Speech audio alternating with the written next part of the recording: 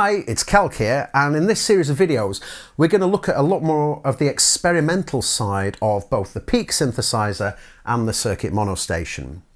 In this particular video we're going to create a self-generating patch using the Peak, in that we're going to explore the modulation matrix, some of the FM aspects of Peak, and create a patch that is kind of otherworldly. One thing to say is that this particular patch is not going to be like a particularly fine music performance, but it's really more of an experimentation to give you some ideas of the sorts of power and the sorts of things that you can do with this synth. Okay, so let's take a look at how we can create a self-generating patch on the Peak. And the first thing is I'm going to initialize the sound. So this is just going to give us a basic sawtooth. I'll latch the note on, and now we're going to move to a sine wave.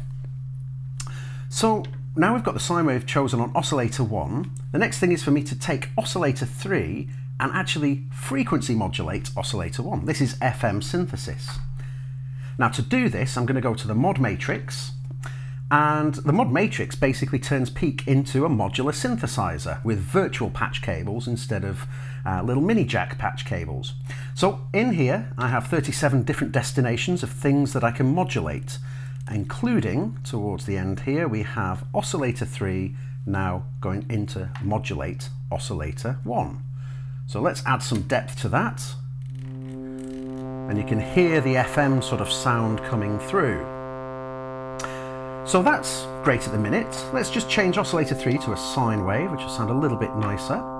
And now I'm going to use the LFO2 to change the pitch of oscillator 3.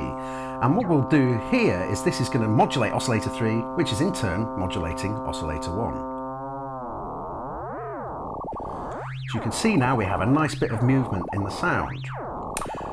So the next thing is I want to make this a little bit more random. So I'm going to go to my LFO2 and I'm going to change this to a sample and hold LFO. And this is basically going to randomly change the level of the modulation. Now it's good, but as I change the rates here, it's a constant change. So the next thing that I want to do is I want to modulate the speed of LFO2. And once again, I can do this in the mod matrix, and I'll go to a second slot now, and we'll go to the LFO2 rate. Let's add a bit of depth to that. Now at the moment that's just automatically increasing the speed, but now on the mod matrix we'll go to a source, and we'll say that we want LFO1 to start to modulate LFO2. So we're getting there with the sound now, but let's change LFO1 to also be a sample and hold. So now this is going to randomly change the speed of LFO2.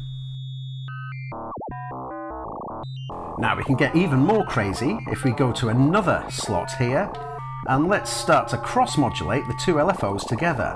So let's take LFO1 rate, sorry, add some depth to that, and now we're going to take LFO2 to be the source of that modulation.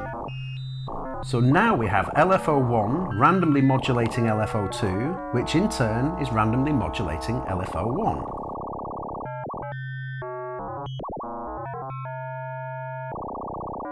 Let's just slow down the LFOs a little bit, so we get a bit more of a slow movement there. And the next thing that we'll do is we'll start to play with the filter.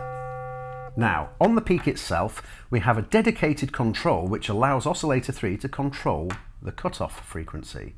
So let's increase that and add a bit of resonance there. And we can now see that the sound is starting to take shape. And let's add a little bit of LFO to the filter as well to just give a little bit extra movement in that sound.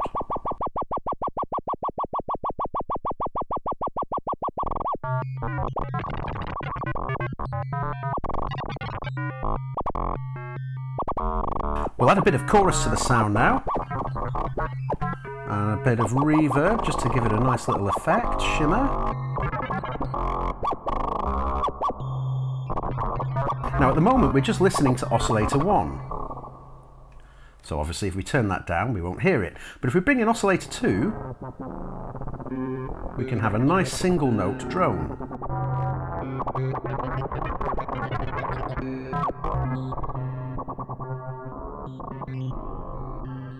So the next thing I'll do is I'm going to go to my LFO setting and we'll slew the LFOs. And this means that the movement between the LFO positions is just going to be a bit smoother.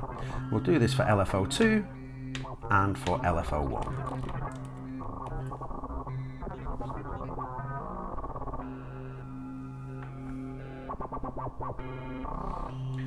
Now we've got the basic patch, we can experiment with all of the different settings on the peak and see where it takes us. Let's try changing some of the oscillators here.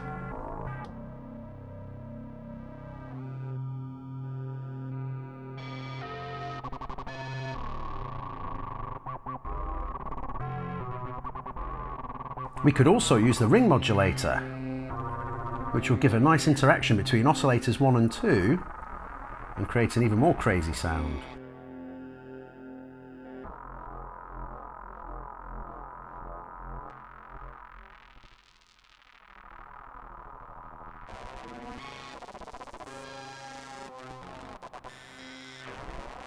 When you're happy with the patch, you can just simply hit save, rename it,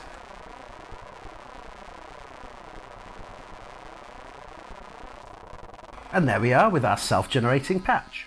So that was a look at how we can use the peak to create quite an interesting and, well, let's say very experimental patch. The sorts of things that we've been doing in there you can take away and use at your own leisure, and really they're more of a proof of concept of what we can do with the actual instrument. I hope it's been an interesting watch and you've learned some interesting things, but thanks very much for watching.